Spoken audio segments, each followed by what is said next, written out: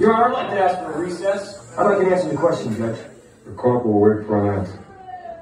If Lieutenant Kendrick gave an order that Santiago wasn't to be touched, then why did he have to be transferred? Colonel, Lieutenant Kendrick ordered the code red, didn't he? Because that's what you told Lieutenant Kendrick to do. Object! When you look back, you cut these guys loose! Your Honor, you report this is not a body transfer! Your Honor, you doctored the logbook! You coerced the doctor! Consider yourself in contempt! Colonel Jessup, did you order the code red? You don't have to answer that question. I'll answer the question.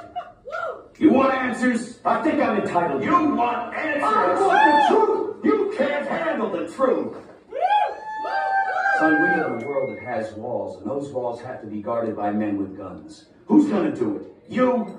You, Lieutenant Weinberg? I have a greater responsibility than you can possibly fathom. You weep for Santiago and you curse the Marines. You have that luxury.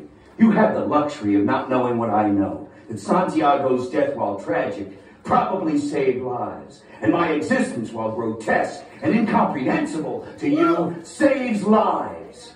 You don't want the truth because deep down in places you don't talk about at parties. You want me on that wall. You need me on that wall. We use words like honor, code, loyalty. We use these words as the backbone of a life spent defending something. You use them as a punchline. I have neither the time nor the inclination to explain myself to a man who rises and sleeps under the blanket of the very freedom that I provide, and then questions the manner in which I provide it. I would rather you just said thank you and went on your way. Otherwise, I suggest you pick up a weapon and stand a post. Either way, I don't give a damn what you think you are entitled to. I did the job. Did you order a code red? Goddamn